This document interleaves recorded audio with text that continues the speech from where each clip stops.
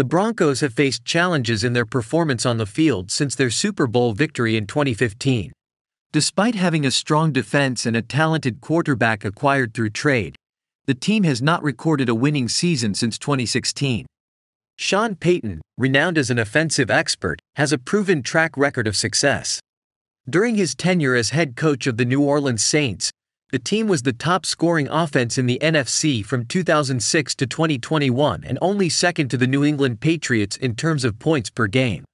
While Payton had the advantage of coaching Drew Brees, it is also worth considering the impact of Payton's coaching style in maximizing Brees' potential. But first, I already ask you to subscribe to the channel and leave your like now on this video so you don't miss out on the latest news about Denver Broncos that we post here. Thank you very much. Continuing. The Broncos have secured Payton with a 5-year contract estimated to be worth between $85 to $100 million, making them the highest-paid QB/HC duo in the league. This significant investment, following a 5-12 season and the loss of multiple first-round picks, puts them under intense scrutiny. Is this a strategic move towards success or a risky gamble? And, more importantly, what impact will it have on fantasy football options?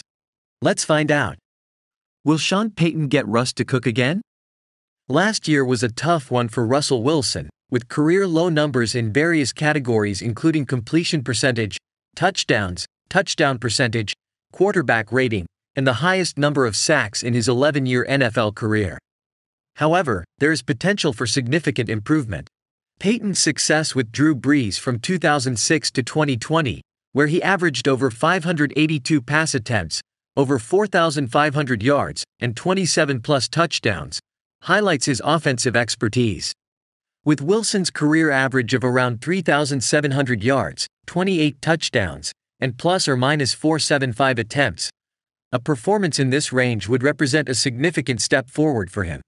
Despite his struggles last year, Wilson has never finished lower than QB10 in fantasy from 2013 to 2020, and at 34 years old, with his massive contract, he is expected to be a key player for a few more years. Denver Broncos fan, comment below on what you thought about the video. In my opinion, was Sean Payton the right hire for the Denver Broncos? What is your opinion? Talk more. Your comments are very important for the Denver Broncos. Stay tuned because I will update you with the latest news from Denver at any moment.